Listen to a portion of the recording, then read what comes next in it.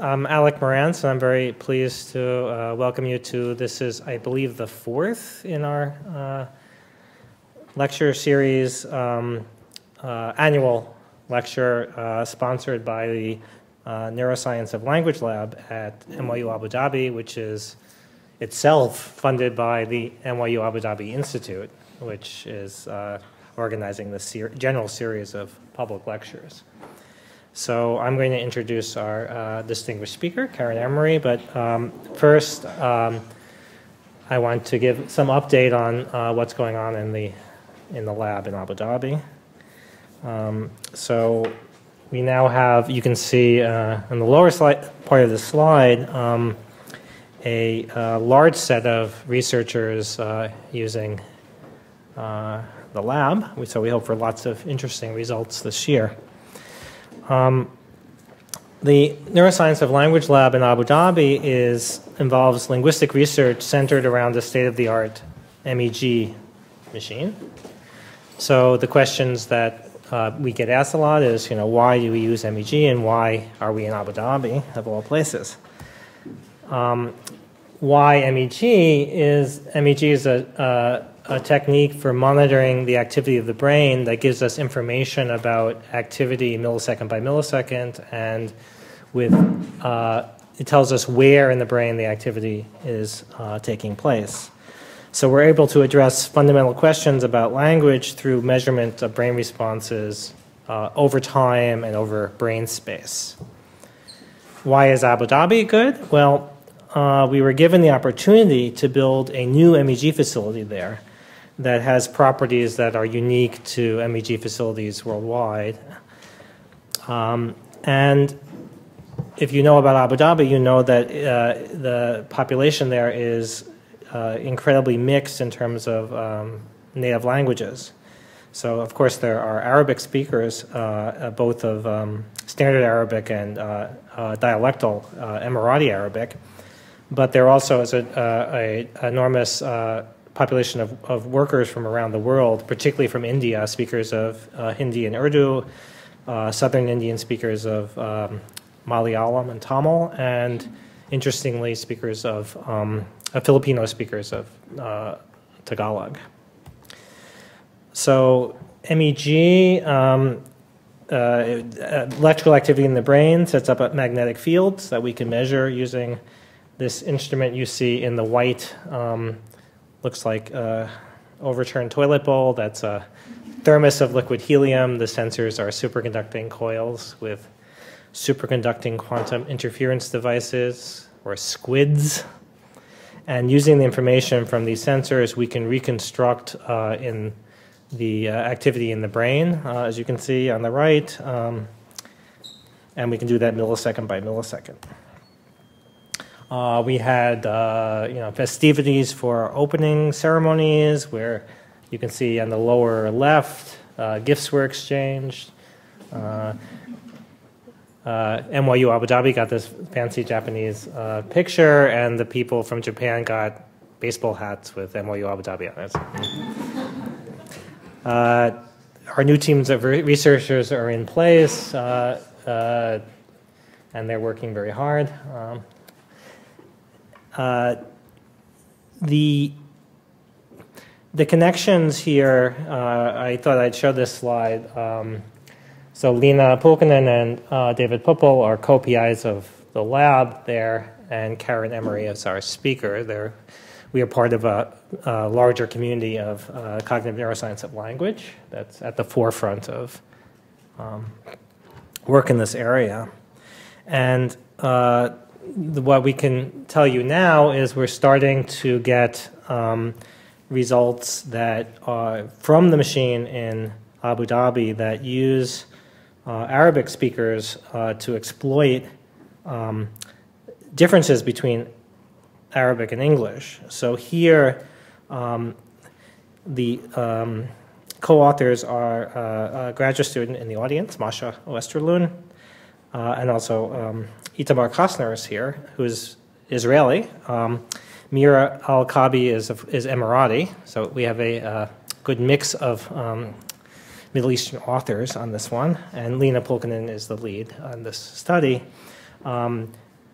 There are constructions in Arabic that involve noun followed by adjective, where in English we would have the adjective before the noun, and this study shows that that word order does not affect basic combinatoric operations that the brain performs. So we were able to, by using Arabic, you could take out whether the results in English were just due to the order of adjective and noun.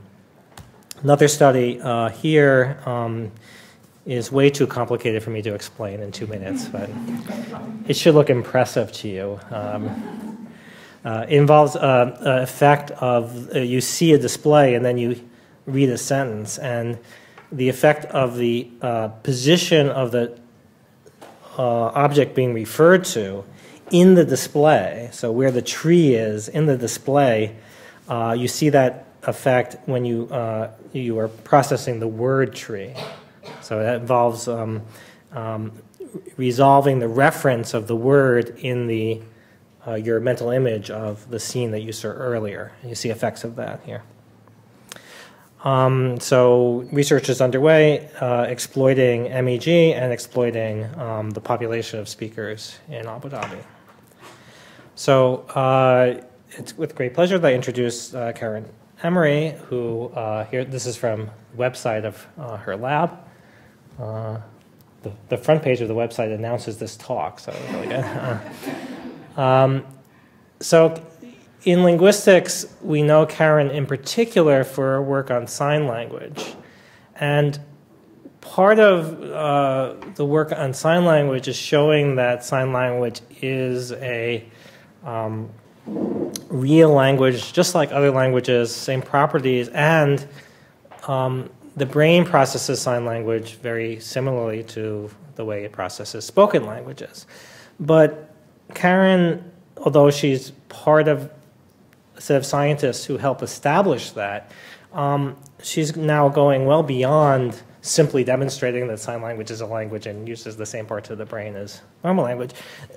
There are differences, of course, between seeing language rather than hearing language.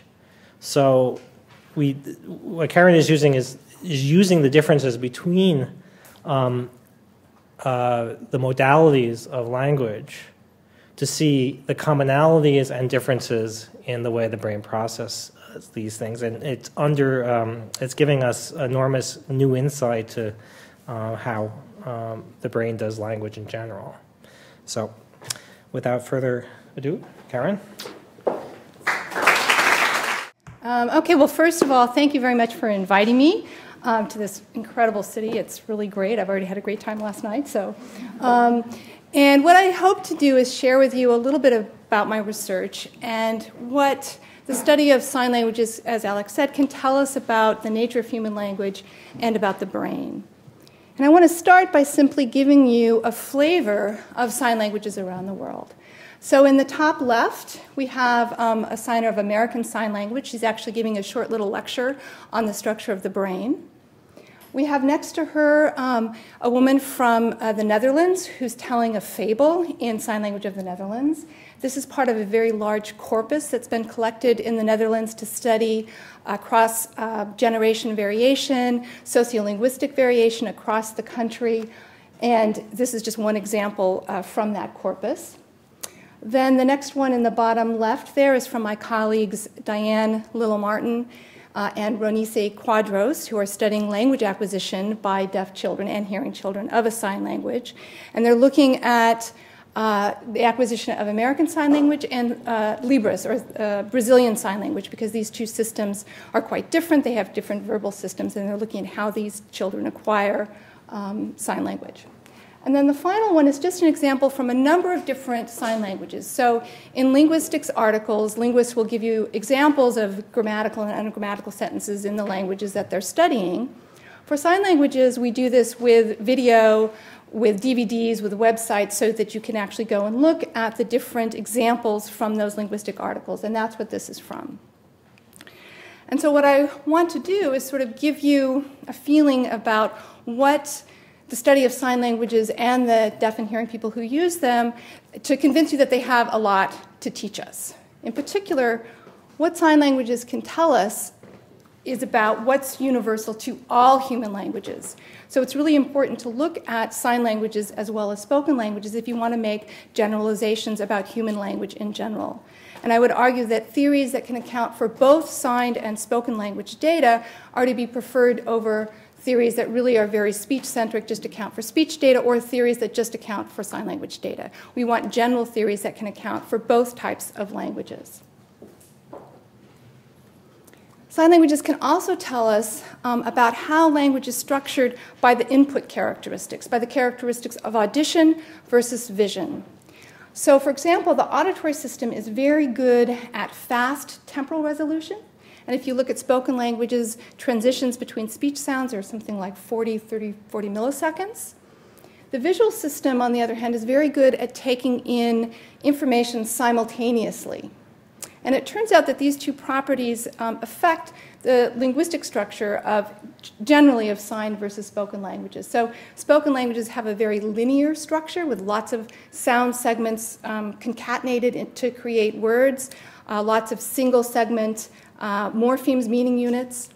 Sign languages just prefer linear structure. They prefer simultaneous structure. So you see lots of information conveyed simultaneously on the face, so grammatical facial expressions that coincide with manual signs.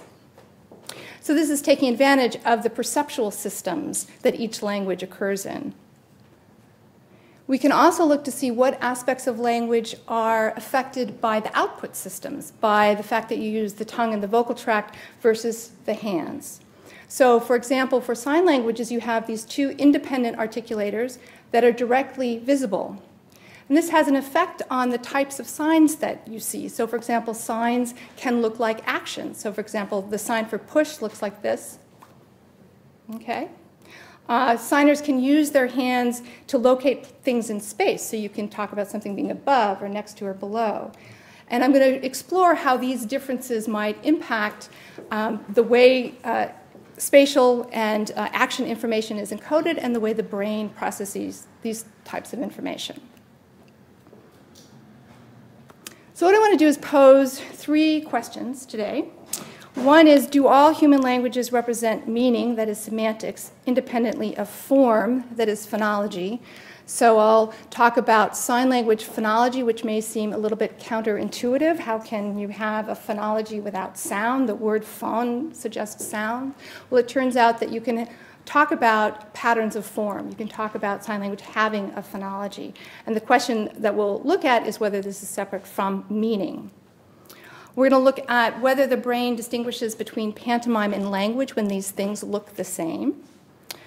And finally, does the biology of linguistic expression, that is, meaning the fact that you're using hands in space, impact the brain bases for spatial language, that is, how you talk about spatial information? And I've selected these 3 questions because they really give you an idea of how sign languages, the study of sign languages, can be used as a tool to understand the nature of language and its representation in the brain. So let's start with the first one. Do all human languages represent meaning independently of form? Now, the reason this question arises, I mean, you can think about it for spoken languages, right? The word for tree in English and the word for tree in French, arbre, and for German, what is a Baum in German, right? There's no relationship between those sounds and a tree, okay? But it turns out that sign languages have what's called iconicity. So it's often that the form of the signs reflect their meaning. So, for example, the sign for hairbrush looks very much like the action of brushing your hair. The sign for ball, okay, it resembles the shape of a ball. This is the sign for Scotland. So it kind of iconically depicts the sort of plaid scarves that Scotsmen wear. And the sign for mind is located at the brain. So you see these real clear relationships between signs and meaning. So maybe in sign languages, you don't have this separation. Maybe the phonology, you get to interrupt? What's the sign for brain if this is the sign for mind? They're actually homophones, and you distinguish them from mouthing, with mouthing. So you can go mind and brain. Unless my deaf colleagues want to, yeah, good? Okay, good. All right. Are these, in a sense, collapsed in sign languages is the question. And if that's the case, if sort of form and meaning are collapsed, then signers should not experience what the equivalent to a tip of the tongue phenomenon. Okay, so tip of the tongue phenomenon is one of these experiences where you know the meaning, but you can't retrieve the form. Okay, so you know the word you want, but you can't get it. And so we're going to sort of do a little test here to see if we can elicit a TOT. Now, so what I'm going to do is I'm going to show you a picture with a definition. I want you to think of the word. Now, if you know the word, don't say it, because your neighbor next to you may be having a tip of the tongue where it's like, okay, I know what that is, but I don't know the word. So here we go. Anybody in a TOT? It's periscope, if you will. Now, tip of the tongue occurs with words like this, but it's more common with proper nouns. So names of cities, names of people, in part because there's really only one word that you can retrieve that's appropriate. You have to retrieve that person's name or the name of the city. You can't paraphrase or get around it. And so you really have to get that name. So we'll see if we can get another one here. So you may know all about this person. You may know she won an Academy Award for As Good as It Gets. You may even know what her name starts with, but if you're in a TOT, you wouldn't be able to actually retrieve her name. Anybody in a TOT? No? Helen Hunt, if you were. All right, so the point of this is that what this evidence from TOTs shows is that, at least for spoken language, there really are two separate stages. There's separate processes, or at least you can retrieve the meaning without retrieving the form, okay? So that in a TOT, you get one aspect, but you don't get the other one. Okay, you get meaning but not form. So our question now for signers is, okay, well, do signers experience this? Because if semantics and form were collapsed, if you get the meaning, you should get the form. So we shouldn't see examples of tip of the finger, which is what we've sort of called it for sign languages. So we conducted two studies. One was simply a diary study where we asked signers to keep track of whether they ever had this experience where they knew the sign they wanted, but they couldn't retrieve it. And then in a second experiment we tried to elicit TOTs similar to, well, not with pictures, but we used English words that you had to translate. But the idea is you had to produce a particular sign so that we could sort of elicit tip of the fingers. And I'll just mention this, why I have this image up here. What this person is signing is the equivalent of English It looks like this. So if you can't think of something, you'll see this. So if you watch signers and they do this, it means they're saying Okay. So what about the diary study? So here we had people just keep track over about a month. Did they ever have this experience? And the answer was yes. So all of the signers reported experience this feeling of knowing a sign, but not being able to produce it. And interestingly, the rate of TOFs was about the same as TOTs. So about once a week, people had these. So what this suggests is that you do have this separation. And the fact that the rate is about the same suggests that the sort of iconicity of signs is not impacting this processing. So we have separation of form and meaning. The other interesting thing to look at is what types of information you sometimes retrieve when you're in one of these TOT or tip of the finger states. It can tell us something about the nature of lexical access or word retrieval. So one of the things you probably know if you've ever been in a TOT is, okay, I know it starts with a B, okay? You'll know some information, and often it's onsets, it's the beginnings of words, and that's telling us that there's something important about onsets, that those are more easily retrieved than other aspects. So the question was, what about for signs? Here we couldn't really rely on the diary study so much because that's hard to write down. So here we wanted to look at an elicitation task, an experiment, where we brought people into the lab. We gave them English words of names of cities, names of people who had name signs, who had signs, or low-frequency items, to try to see if when you had to produce the sign, we got people in a TOF. And then we asked them about the form of the sign. Now, before I go on to what we found, I just want to say something about, well, what do you mean the form of sign? What is, how does that compare to spoken languages? Well, so spoken languages, you can divide words up into consonants and vowels. You can have different consonants, different vowels. Well, linguists have looked at signs and found a similar type of patterning so that you can break signs up into their component parts. So this is an example of signs that differ just in location. So the sign for apple is made at the chin, onion is made at the cheek. They just differ in location. The signs please and sorry, please, sorry, just differ in the hand shape. And the signs sit and train, sit, train, just differ in the movement. So just in the way you can have words that just differ with respect to one consonant or one vowel, we can have signs that differ according to location, hand shape, also orientation. So the sign for children looks like this, or children, thing, just the orientation of the hand, as well as movement. So when our participants in this experiment were in a tip of the finger state, we asked them, okay, how much of the form can you remember?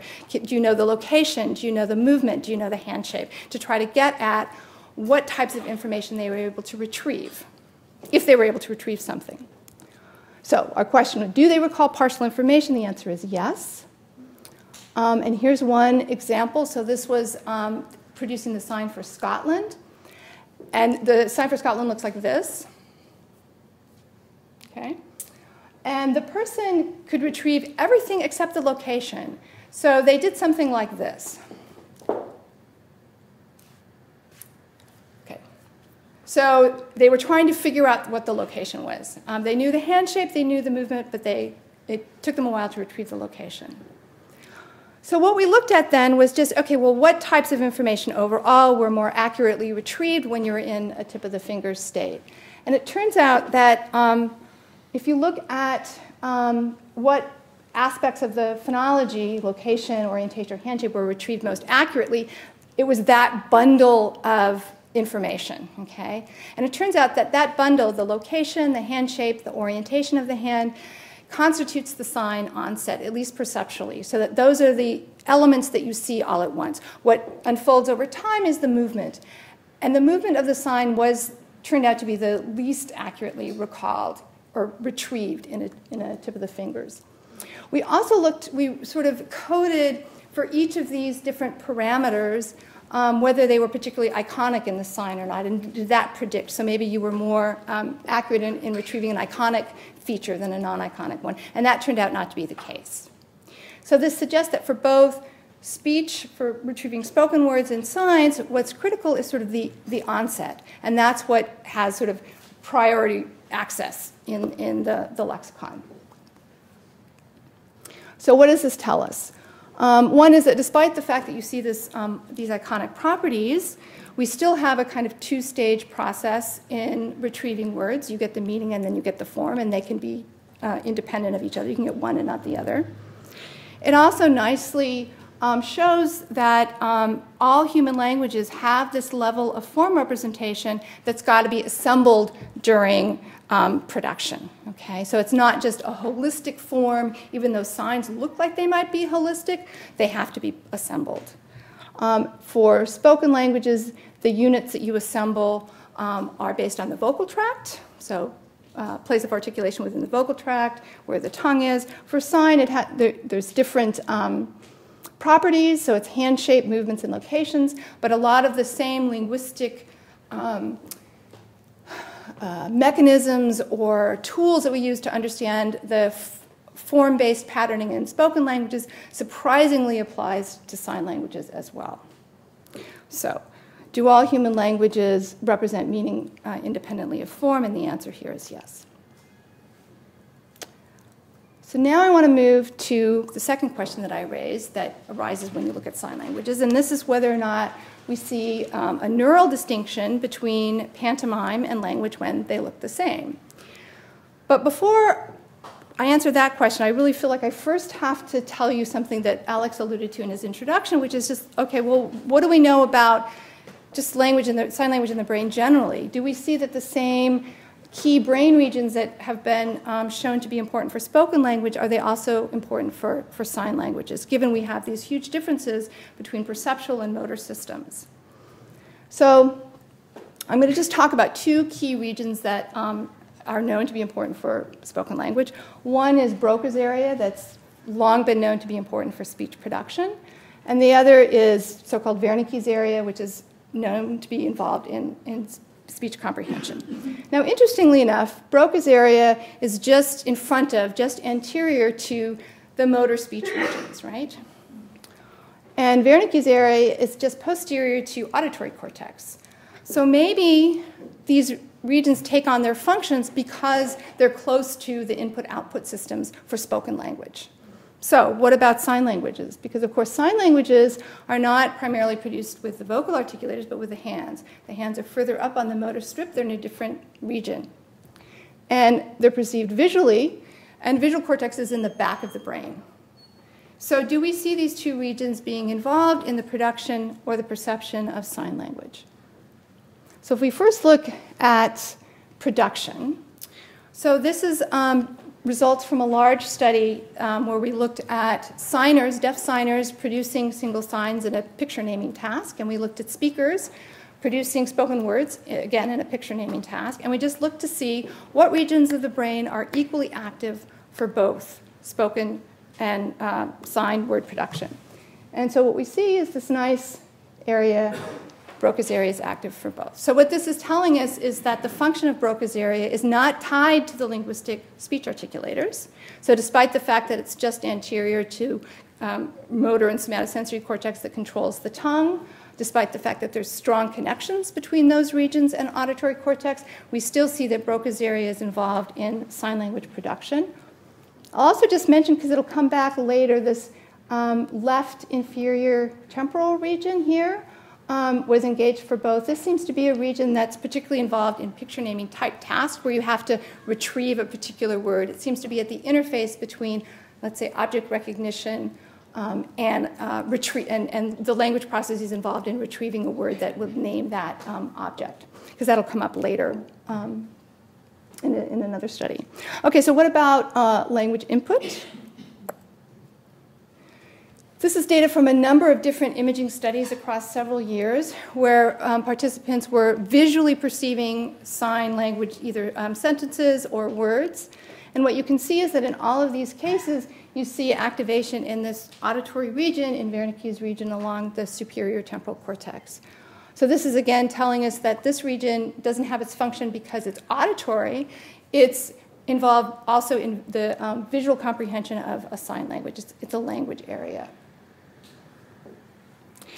And what's also nice is if you look, so remember, these guys, in fact, in all of these studies, these are deaf people, okay? So they're not, they're congenitally deaf, born deaf, they're not getting auditory input. So what happens to their auditory cortex? So if we look at just the structure of the auditory cortex, so now we're looking not at function, not at whether the auditory regions are firing, but we're just looking at whether or not we see any differences in gray matter. That is, gray matter is basically a measure of the neurons, right? And we can look at we looked at two areas in deaf brains compared to hearing brains. One area is called Heschel's gyrus. That's the primary auditory cortex. So this is the first area in the cortex that receives sound. And what we found is no difference at all in deaf brains compared to hearing brains. So auditory cortex does not atrophy for deaf signers. And we also see the same asymmetry where it's larger on the left than in the right for both deaf and hearing individuals. And if we look at what's sometimes been associated with Wernicke's area, the planum temporale, it's a little bit more posterior. Again, you can look at the size of the planum temporale compared to deaf and hearing people. No difference. You also see the same asymmetry, larger on the left than on the right. So what the asymmetry difference, or lack thereof, is telling us is that these asymmetries in hearing people aren't because they can hear or because they use spoken language. These are something that either come with language processing or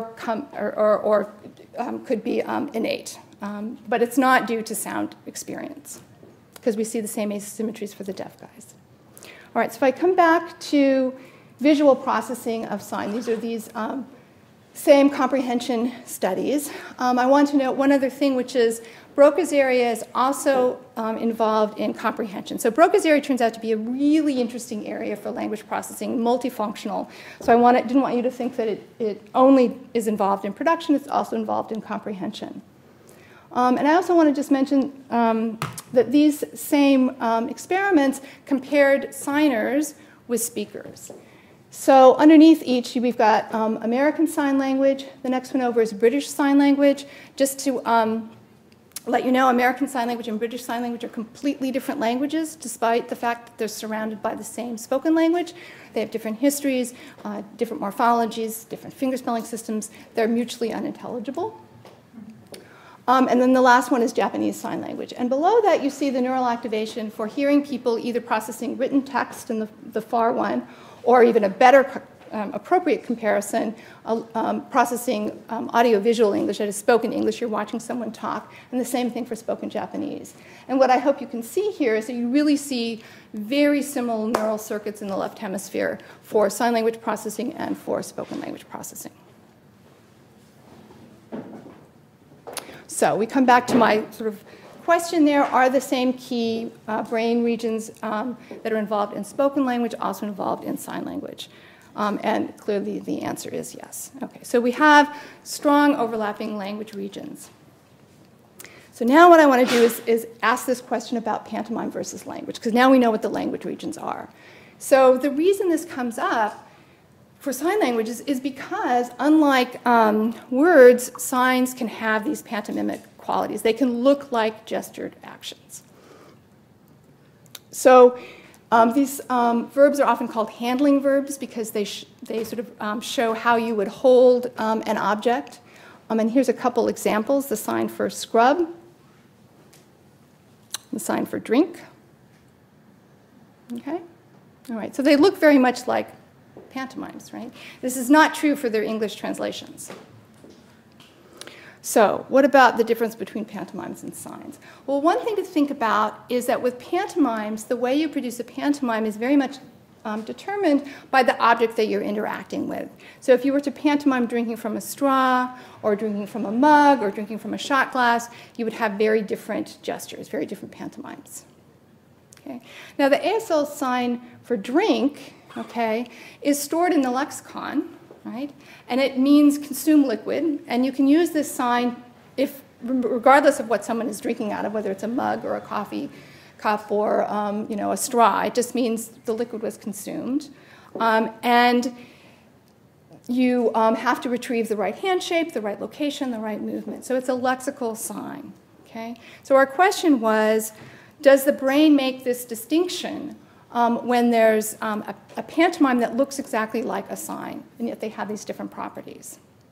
So I've told you a little bit about the regions that are engaged for language production, sign production, but what about pantomime production? So an area that's been highlighted for pantomime production is called the superior parietal lobule, or SPL. Okay? And when you ask hearing people to produce pantomimes like tool use, show me how you would use a tool, you see activation in left, in particular, SPL. Okay? So our hypotheses were, if these sort of pantomimic signs like drink and scrub, if they pattern like pantomime, if they're really kind of different, what we should see is greater activation in the superior parietal lobule for these signs, because they're sort of engaging pantomimic type regions of the brain. On the other hand, if pantomimic signs pattern like spoken words, we should see activation in Broca's area, because you're producing signs. And when we ask people, hearing people to produce pantomimes, you don't see activation in Broca's area.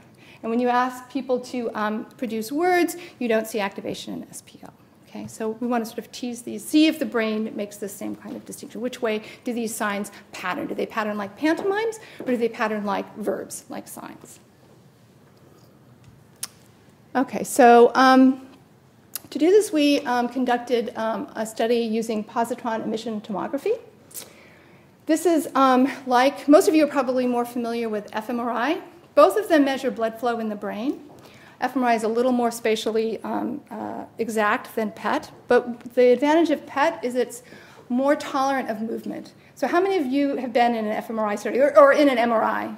Anybody? A few of you? Okay. How many were told to lay very still and not move? Right? So when you're in imaging, you really have to lay as still as possible. Your head moves a couple millimeters and the data is worthless.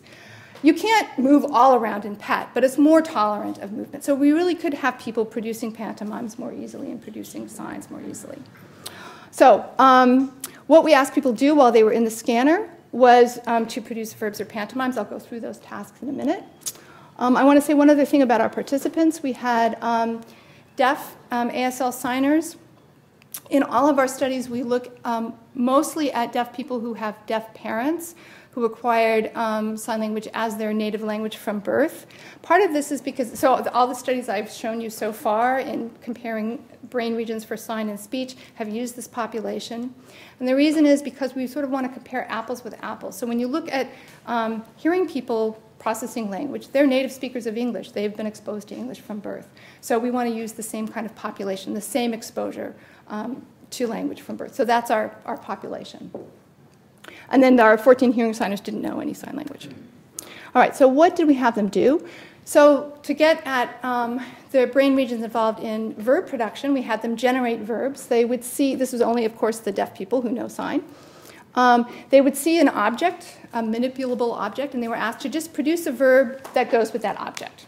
This is sort of a classic task. It's actually not a great task, but for our purposes, we were able to then compare it with pantomime generation. So now you see a picture of a manipulable object, but instead of producing a verb, you're asked to show me how you use this object. So you produce a pantomime. And this we had both hearing and deaf people do. And then we had a baseline where you saw, again, manipulable objects, and you decided whether or not the object could be held or not. Okay, so for the verb generation one, we had two types of objects. So one, these objects were pre-tested to elicit these types of pantomimic verbs, these handling verbs. I'll show you what those look like in a sec. But we also had a set of objects that the verb was not this kind of sensory motoric iconic sign. So they didn't have these sort of handling properties. So we could compare sort of pantomimic type verbs with non-pantomimic verbs. Okay? So here's what they look like. So here would be a picture that you would see, and your job was, okay, generate a verb that goes with this. And these generated these handling verbs. So here's the verb for write. Okay, and the ASL verb for hammer. Okay, so these were these sort of pantomimic type verbs. Here are the, some examples of objects that didn't elicit pantomimic verbs. So if you saw a ruler, here's a verb that goes with a ruler. And this is my favorite, pour syrup. Okay, so it doesn't look like how you would hold. You can use that for salad dressing too, but it's clearly it's not a handling verb. Okay, so in the pantomime generation task, we had people show me how you would use the object. For the non-signers, the hearing people, we also had them generate pantomimes to the objects that I just showed you, so the hammer and the pen, so that we can compare verb generation with pantomime generation for those same items, where the pantomimes look very much like the verbs. But here's examples where we asked both signers and speakers to generate pantomimes. We also designed these so that the verb that the ASL verb that would be associated with these pictures was not the verb that was generated, or was not a handling type verb, so that signers couldn't cheat and produce pantomimes. So the verbs, the verb that goes with a broom would be to sweep, and that looks like this. Okay, so non-pantomimic. The pantomime would look like this. Okay, and here's the, for seeing a fork, the verb would be something like eat, but the pantomime would look something like this, pantomiming eating. Okay? All right. And finally, in all of these imaging tasks, you have a baseline task that gets rid of nuisance kinds of things, like just seeing an object and producing a motor response. So we had participants see lots of manipulable objects, like the trowel there, and you would just gesture this if you could hold it in your hand, and you would do this if you couldn't, for the few items that you couldn't. So we could sort of get rid of, first of all, sort of cognitive things, thinking about whether you can hold things, as well as sort of perception of these objects and the motor response. So we could really just hone in on regions that were involved in generating a verb or generating the pantomime itself. Okay, so what did we find? We look at the regions that were active when deaf people produced pantomimes, it's what we expect. We see this nice activation in superior parietal cortex. It turned out to be bilateral, and it turned out to be pretty extensive, particularly when you compare to what happened with the hearing participants. So the hearing participants had less activation, and it tended to be more left lateralized, basically replicating what other people had found before. We think what's going on here has to do with the nature of the pantomimes that were produced by deaf people compared to hearing people. To be honest, deaf people were just better at it. They produced more complex pantomimes. So for example, in producing, like if you saw a spoon and you were going to show stirring, hearing person would do just something like this, loose, very loose hand shape. A deaf person would not only do that, but they would show the cup. And often also would repeat the production. Their hand shapes were much crisper, just cleaner. So these deaf signers may have certainly more experience producing pantomimes of communication, but also just may have richer representations to draw on to produce these types of actions. But the key question was what happens when we look at verbs versus pantomimes. So now this is the image that when you look at deaf signers producing verbs rather than pantomimes. And what we see is these are patterning-like verbs. So what we see is these handling verbs that look like write and hammer that look very much like pantomimes. They're activating Broca's area. Okay? We don't see additional activation, well, I'll show you in a second, in SPL. And when we compare hearing people producing very similar type productions, we don't see activation in Broca's area. Okay? We see the same kind of thing, this SPL activation that we saw in the slide before for those other productions. So it looks like what we're getting is the language areas involved for the signers producing verbs, but not for hearing people producing pantomimes. And then the last thing to look at were these two types of verbs. So let's compare now within the signers these verbs that look like pantomimes and verbs that don't. Do we see any difference? Do we see more, for example, SPL activation for the pantomime-like signs or not? And the answer is no. So this is sort of a palette from the PET study where if you would see more activation for handling verbs, it should be red, and more activation for these non-pantomimic verbs should be purple. But you see a lot of green and light blue here. That means there was really no difference between these two verb types. They're engaging the same regions. Okay?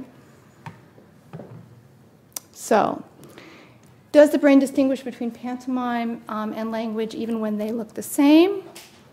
The answer is yes. So what you see is that for signs, you engage these language regions, in particular Broca's area, left inferior frontal cortex.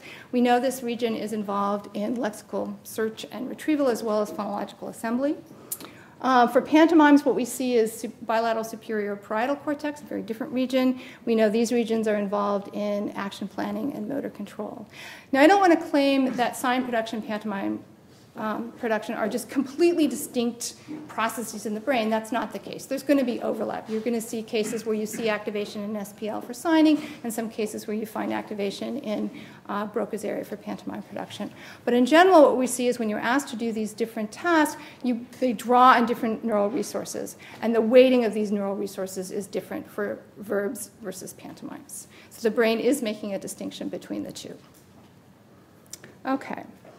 So let me turn to the last question, which was looking at the nature of spatial language and whether we see an impact on the fact that sign languages are spatial languages where you move the hands in space on how we encode or how we talk about spatial information. So let me just start with this really dramatic difference between how languages encode spatial information, where things are in space. So if we look at spoken languages, how spoken languages might encode a description of this scene, so the cup on the table. What do I have here? Italian. So English uses this preposition on. Italian uses a different preposition. Those of you who are bilingual in the room sort of think about how in your other language you might encode this information. Chances are you have a closed class, a grammatical element like a preposition, maybe a morpheme, an ending that you put on a word to indicate the spatial relationship. This is how most spoken languages encode this information. In contrast, in sign languages, to sign the kappas on the table would look something like this. Okay? So you have a hand shape that represents the figure object, a hand shape that represents the ground object, and it's where I place my hands in space that indicate the relationship. So I can say on, next to, under, maybe floating above, okay? So there isn't a word that I can point to that means under or on or in. It's where I place my hands in space, and that's how these languages, and to my knowledge, there are no sign languages that use something like prepositions or locative affixes to indicate spatial relationships. So this seems to be something that's very general across sign languages. Okay. Now, also you'll see, I mentioned that you use what's called the classifier hand shape to indicate the type of object. Usually you would sort of name the object like hammer, table, and then indicate where they were located, okay? And this this is a hand shape for, or a classifier for long, thin, cylindrical, seated. There's a number of these different hand shapes. They're often iconic, and they indicate the type of object. They're called, although it's controversial within linguistics, but for the purposes of this talk, we'll just ignore that for now. But it's based on analogies to spoken languages that have these types of morphemes, these types of meaning units, where this is an example from Diegueño, where you have this affix, this prefix a, that means, we have in here long object. It alternates with another morpheme that means curved, and that's telling you what type of object was used to do the cutting. So it's parallel in terms of these forms encoding information about the object. And there's a closed set of them, just like there is for sign language. So this is why we talk about the hand shapes. And the question is, given this sort of spatial system where you have these hand shapes that specify type and location specifies location, what are the neural consequences of this for spatial languages? Okay, so what neural regions are involved in producing these types of expressions? Okay, that was the question. And what we wanted to do was sort of tease apart these different parts of the expression by looking at just the expression of location or just the expression of the object, so that we could sort of neurally look at which regions were more associated with the production of the location or the object. Okay? So the way we did that, again, this was a PET study, and while undergoing scanning, we asked participants to produce a classifier construction that expressed the location of an object. And the nature of the object didn't change. So it was always, in one run, a clock in different locations with respect to the table. So the table, it was always the same, and it was the location of the clock that changed. In each picture, you had to describe where the clock was. Okay? So that is just focusing primarily on location. And we can contrast that with another case where now the location stays the same. You're always expressing something on top of a table, but the object itself changes. So it's either a cylindrical object, so a bottle or a lamp. This is the classifier that's sort of general thing classifier, or long, thin. So now you're retrieving a hand shape for the classifier, or for a hand shape classifier for the object. So our hypothesis was, based on behavioral data and other things that I haven't shared with you, that producing these hand shapes would engage language regions, that these are stored in the lexicon, you have to learn what these hand shapes are, and that they're going to engage language regions, that you have to retrieve and assemble that particular hand shape. Okay? Whereas our hypothesis with location is that these particular locations in space are not categorical morphemes. These are actually non-linguistic locations, and you have to move your hand to a particular target location in space. And that these are not going to engage lexical retrieval regions because they're not stored in the lexicon. You don't store these locations. You have a different type of computation that you have to do. So that was our hypothesis going in terms of looking at what brain regions would be engaged for these two types of expressions, locations versus objects. Okay? So we're going to contrast those two productions, and we want to look at regions that were more engaged for producing locations than for objects. And what we see is this bilateral parietal region, superior parietal cortex, okay? And this makes a lot of sense if you know what these particularly these more posterior regions are doing, which is these regions are involved in spatial attention. And particularly, they're interested in what people who study sort of reaching behavior and other kinds of behavior talk about is visual motor transformations, meaning that what signers have to do to produce spatial descriptions, they see a scene, a cup on a table or a clock on a wall. They have to transform that visual information into a body-centered representation, and they have to reach towards a particular location in signing space, okay? And that targeted reaching and that targeted location is exactly what the superior parietal cortex is involved in non-linguistically in terms of reaching. So, and we don't see greater activation in language regions for the location task. One other thing to note is that this is different than what's been found for spoken languages. So what people have done this type of task where you sort of name a spatial relationship, where you have to produce a preposition or comprehend a preposition. You don't see this superior parietal activation. What you see is you see parietal activation. The parietal cortex is part of sort of the where system. It's an interface between knowledge about where and the linguistic system.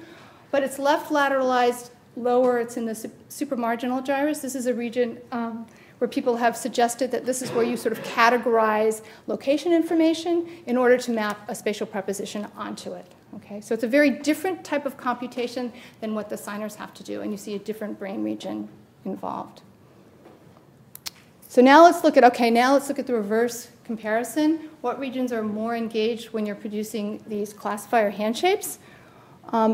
What you see, first of all, is this region that I mentioned before, this inferior temporal region. It's left lateralized. It's more active on the left. And this is a region that you see for spoken languages when you're doing a type of picture naming task. So it's, again, this kind of interface between object recognition and lexical retrieval. So I think what this says, yep.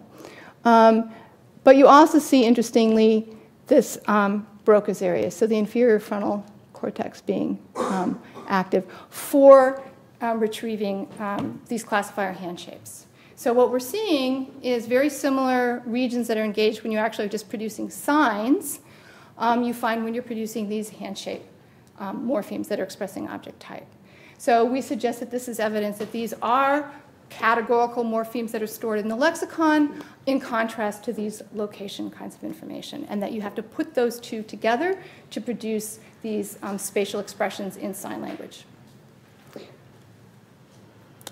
So does the biology of linguistic expression impact the brain bases for spatial language? The answer is clearly yes. How does it do that? Well, what we see is that for sign languages, these spatial representations, what you have to do is, rather than mapping it onto a single closed class word like in or on or next to, you do a transformation where you transform where objects are within a scene to a body-centered representation, where the hands represent those objects and the locations and the relationship between the hands represents the relationship that you see in the scene. So it's a very different type of computation.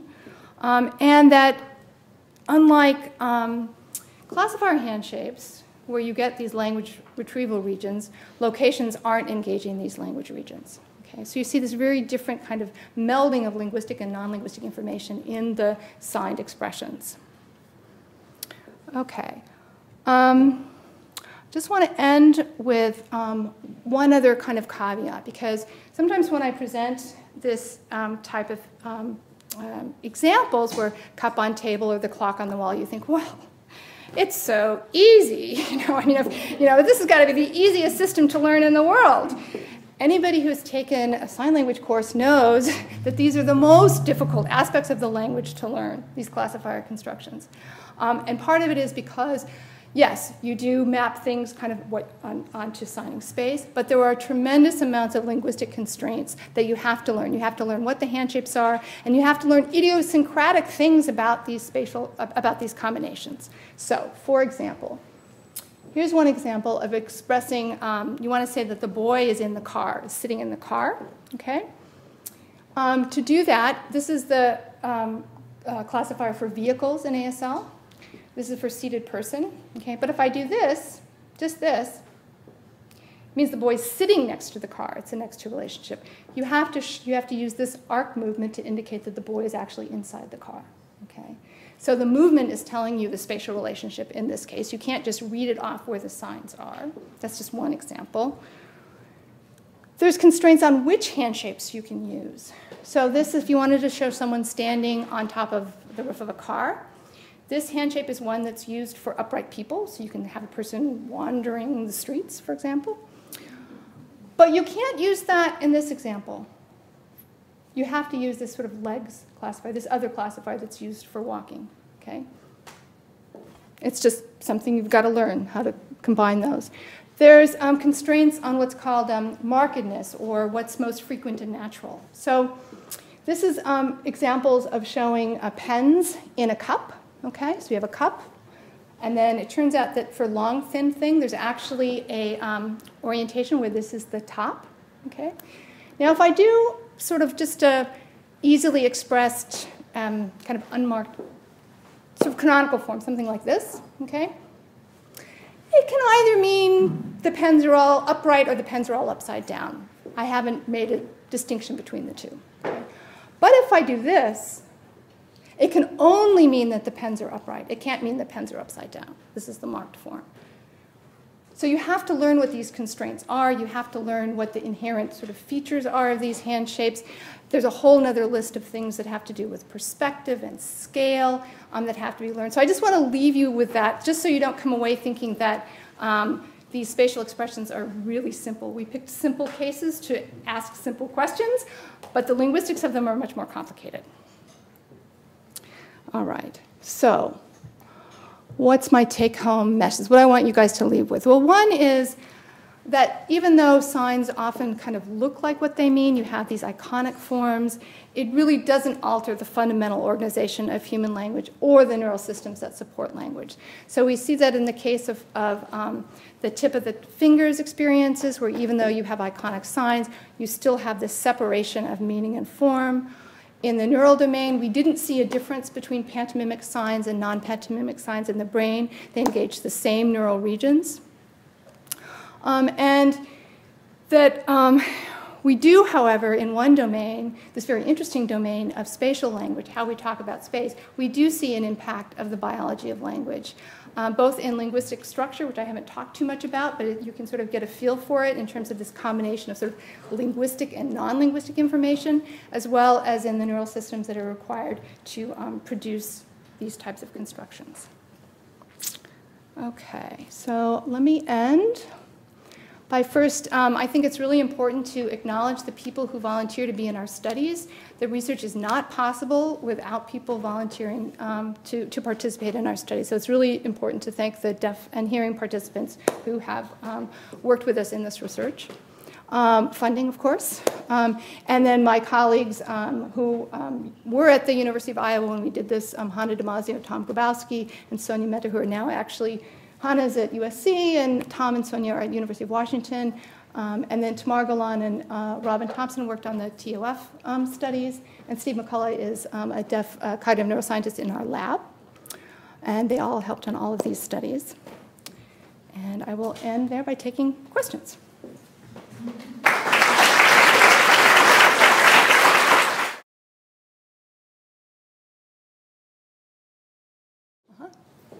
This might be a silly question, but I guess I'm wondering to what extent what your speech is like for ASL, and to what extent that might be impacting like the TOF findings, such that, I mean, I don't know what phonological awareness is like and how that varies across people across the continuum when they have onset of deafness, but if that impacts what we see with the TOF. So that's a great question, actually. I mean, there's sort of two hidden questions in there. One, what's the internal representation like? I would like to know. It's hard to, because there's two things to think about. Is it an articulatory representation or is it a sort of visual representation? And it's not easy to tease those two apart. my gut tells me that sort of this inner signing is articulatory. And there's some anecdotal kind of cute things for why that might be. So for example, my deaf colleagues have told me if they're counting cards out, that if you're sort of internally signing, you can get lost because your hands are moving as you hand out the cards, but you're trying to count with your hands as you have sort of an articulatory interference. And we have evidence from working memory studies that we've done that if you have to move your hands, you have worse memory. Hearing people, it doesn't bother them. They just recode into phonology or spoken language phonology, and so you don't have an effect. So there is evidence that you have an internal articulatory code. But there's also some interesting evidence from our memory studies where if you ask signers to remember lists of signs, but they have to watch a screen with nonsense shapes moving, so you have visual interference, they have poorer recall. Whereas hearing people, again, if you're doing it in speech, you recode into an auditory or vocal articulatory code, the visual stuff doesn't bother you. So that's suggesting that there's some type of visual representation. And there's also some really cool data from schizophrenia. So this is deaf people who have schizophrenia, who are signers. The question is, do they hear voices? What is that phenomenological like? And this is important for really treating these patients and understanding what their experiences are. So there's a wonderful deaf woman, Jo Atkinson, who's done this work in Britain. And, and so you have to be able to interview these people in the right way. Often hearing psychiatrists don't have the right insights. So what her research has shown is that when you sort of hear voices as a deaf person, it's a complex experience. So part of it is actually something somatosensory. You sort of feel the hands. You also sort of can see some of the signing, or you can see mouths moving, this kind of thing. So it's a mix of somatosensory and visual information. So just theoretically, it would be really nice to figure out, and if you come to the talk on Friday, we'll talk a little bit about this sort of visual feedback and what's the, are there visual what's the visual representation for sign? So I don't know if that answered your question or not, but. Does the speed of hand movement affect understanding sign language? Yeah, so what's interesting is Susan Fisher, who's actually here, affiliated with NYU, did a nice study looking at whether if you speed speech up, you get a decrement, and there's a certain, I guess, rate or amount at which you can speed it up before it becomes unintelligible. And proportionally, it turns out to be the same for sign. So you speed sign up, and to the same rate, it becomes unintelligible as speech. So rate has a factor. And then, I don't know if this is speed, but So Won, who also has worked on sign language temporal processing at University of Maryland, looked at, well, maybe I'll leave, that's too complicated. Speed matters, yes. So if I want to move a hand to this position to speak to represent the word, if I do this, does that matter? I see. So you're asking a little bit about the difference between transitional movement and, let's say, phonological movement. Can I rephrase your question that way? I don't know. There is a difference between those movement types. So in some ways, it doesn't matter so much for the transitional movement. So for example, let's take hand shape change. So you can have a change from one hand shape to another like this. You can have a sign that has outward movement. Okay? In that case, the hand shape change has to occur throughout that movement. So it's got to start and then change and then end with the end of the movement. That's a phonological transition. Now, let's say you have a sign that has an S, this hand shape, and another sign that has a 5 hand shape. I'm just making these up. Okay? But the movement is not phonological. It's now just, I'm getting from the location on my head to the location on my chest. Now, it doesn't matter. So I can open early and move, or I can move and open late. Okay, so there's a difference. This is work by Diane Brentari and Howard Poisner looking at how hand shape change is constrained. So in the transitional movement, you don't have those constraints. So in your example of can you just do this, it's okay. And this hand shape change shows that it doesn't matter. When it's a phonologically specified movement with hand shape change, then you have temporal constraints on how that hand shape unfolds over time. Question. I was thinking about your point about spatial mapping. Again, my deaf colleagues saying yes, spatial mapping. And I don't know if you can compare this with hearing people because classifiers are so complicated, but deaf people are using hand shapes for spatial locations in everyday communication, and I'm wondering if there's developing a mental mapping of how spatial communication is used within the deaf community, and I'm wondering if there are any other studies that are parallel for that. Let me make sure I understand. So you're asking about whether hearing people might do the same thing, might have a spatial mapping if they have classifiers in their language? At a rate that is comparable to deaf people, say. Because if you give somebody a task that may not be a classifier, but say it could be a gesture of how one would arrive at a certain location of going over a hill, down the hill, and over to the left, and seeing the gestures that a hearing person versus a deaf person would use. Have you studied things like that? I haven't looked at that exactly, but I've thought a little bit about it. Because you can think about whether...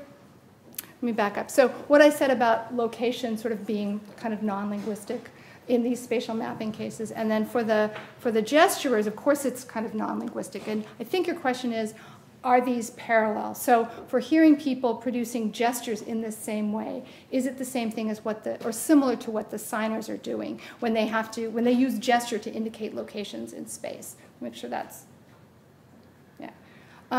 We don't. Well, because yeah. I'm specifically talking about gesture having to do with location. Because if you're stimulating that particular location in the brain, if deaf people are using it all the time, then is it a comparable task? Yeah, so I think that's a really great observation because I think for hearing people it may be somewhat similar, but it's a little bit like the pantomime. Deaf people pantomime differently than hearing people do. And I think that because deaf people do it all the time, and because it's obligatory, that's the only way you can describe these spatial relations, that in some ways it's going to be different than what hearing people do when they gesture. They have the option of producing these gestures or not.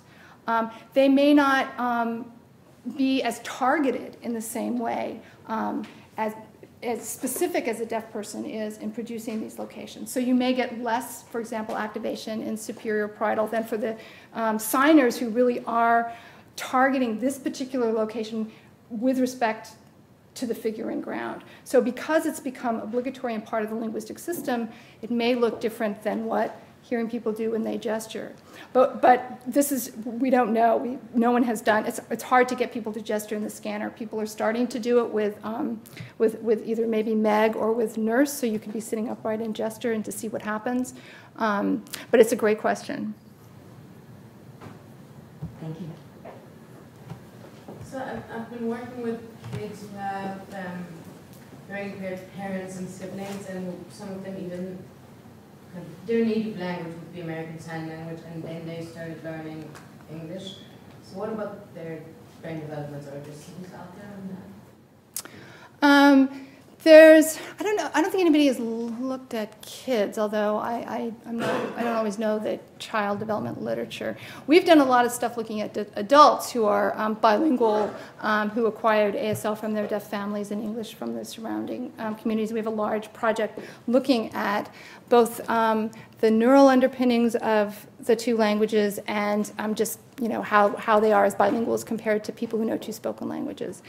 What's interesting about this group is if you just take scans of these guys comprehending spoken language and comprehending ASL and you contrast them, you see huge differences, right? You see all this auditory cortex active for listening to speech and all of this parietal activation for processing signs. And if you took a Spanish speaker and a Spanish-English bilingual and you compared listening to Spanish to listening to English and you did that contrast, you would see very little. I mean, the overlap between the two systems for spoken languages is it's essentially the same system as what people have found looking at bilinguals.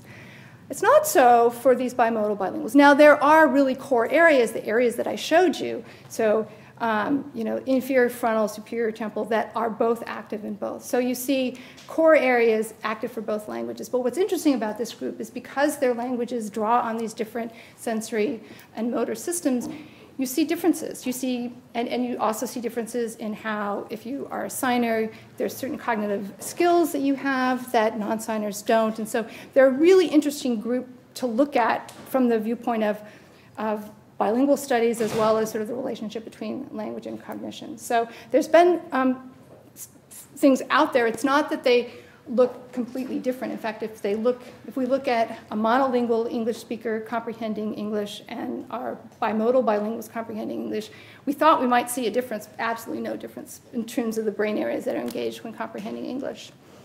So I hope that answered your question. I'm wondering how necessary the classifiers are to the representation of a sign.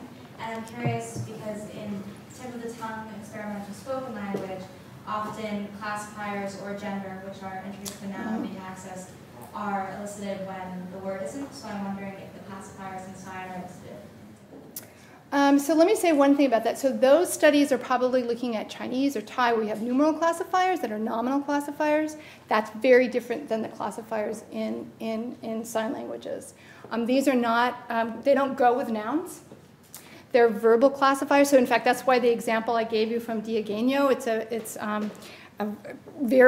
verbal classifiers in spoken languages are relatively rare, where you have a verb that has one of these classifiers. So that's the first thing. So when you look at these TOT studies, it's picture naming, right? Usually, it's object naming. And what happens is they can get the gender, they get the classifier, but they can't get the sign. So that same experiment wouldn't work for sign because that's not the linguistic structure that they have.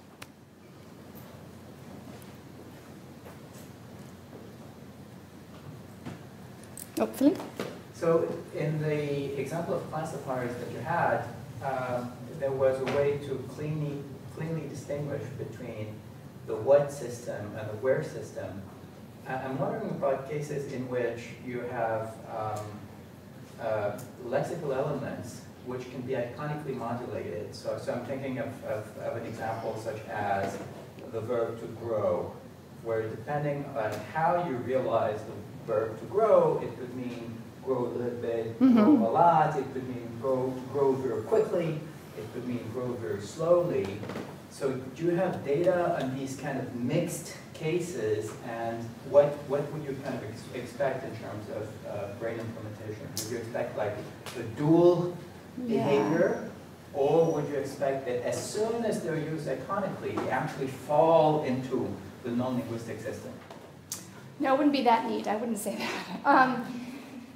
So there's a couple things to think about with that question.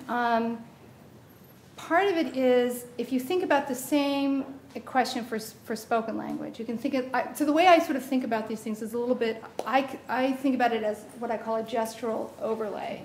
And you can have that in speech. So you can say, it took a long time, it took a long time. So you can have, it's not as eloquent as you can get it in sign, but it's that element. And so you would wonder what happens also for spoken language when you have these sort of gestural elements superimposed. And we don't know the answer to that. For sign, I don't think what you're going to see, so I wouldn't say that, okay, let's say you're using, grow or grow, expand. Suddenly you get superior parietal activation. No, I think that activation has to do specifically with location expression, not iconicity per se. I know behaviorally we have evidence that signers are sensitive to this gradient in a way that non-signers aren't. So this is an experiment where we looked at these classifier hand shapes that I just have claimed are morphemes that are retrieved from the lexicon, they're stored in the lexicon. But we modified them with our signer. So this was a signer describing a medallion hanging on a necklace, and it could be a really big medallion or a small or medium size. So we had a gradient of size in terms of the aperture of her hand, which is a little bit like your grow example, right? And so what we had we had a signer have, there were like sort of maybe 10 of these small differences in gradient size. Examples, so each sign was a little bit bigger or smaller. We played these descriptions of the medallion to another group of signers, and they had to sort of select which of a range of sizes of medallions was being described. and pick a sticker and put it on a necklace that we had on a piece of paper. So they had to, they would see in random order these different gradient sizes of this one hand shape. And the signers were very good at that. They could tell, roughly what the gradient size was. Hearing people who were non-signers, we showed the same thing. You didn't get a correlation between the size of the hand shape and the size of the sticker because they didn't have the linguistic knowledge that this is medium size, and then I can have a gradient, and this is small, and this is really big. So they were kind of all over the place. So what I take from that is that signers know both the categorical information that this means medium size, this means small, and this means really big, but they're sensitive to this gradient over this gestural part so that they know that, okay, well, I can, even though this basically means medium size, I can vary it in the same way that speakers can sometimes overlay this sort of intonation pattern or other kinds of things to give you this information. So I think that there is this combination, not just in these spatial classifiers, but in signs like this, as well as with the hand shapes. What the neural basis for comprehending those variations is, I don't know. David? I'm interested in the sensory motor mapping problem. That's kind of a weird question, and I guess relating to interference. So we all have to make a form of relationship that sort of seamlessly allows sensory motor back and forth. For instance, when we're walking, when you have visual information, you translate that into some metasensory and action information. That's how you move your limbs through the world. And so since in the signer case, you need to engage that system all the time.